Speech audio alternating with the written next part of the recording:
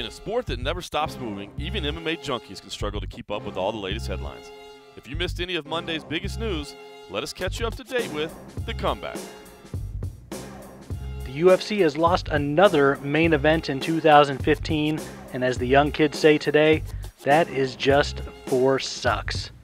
Matt Brown says an injury is going to keep him from fighting Kelvin Gastelum at UFC Fight Night 78 in Monterrey, Mexico, less than 3 weeks away. There's no word yet if Gastelum will get a new opponent for their welterweight fight, or if the co-main event between Ricardo Lamas and Diego Sanchez will be the new headliner.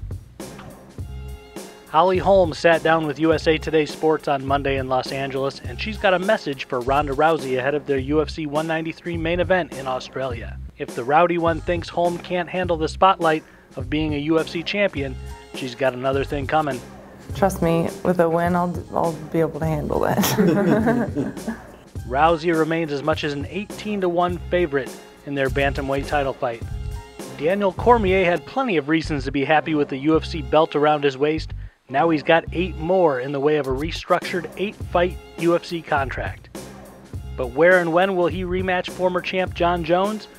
Cormier says he still doesn't think he should give Jones the privilege of fighting in his home state of New York. Tim Kennedy hasn't fought in more than a year, and now he says he might not fight again. And why would he?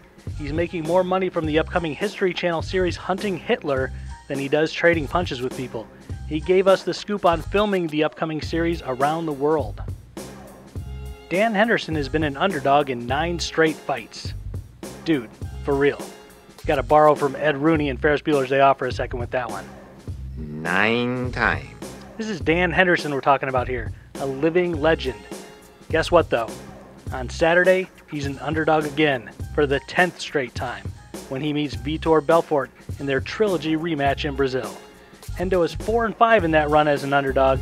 He'll be trying to pull off yet another upset. And that's the comeback for Tuesday, November 3rd, 2015. And in the United States, that means get out there and vote, people. It's election day. And to read more on the latest news in MMA, including Bellator champ Marcos Galvão still waiting for a fight, check out MMA Junkie.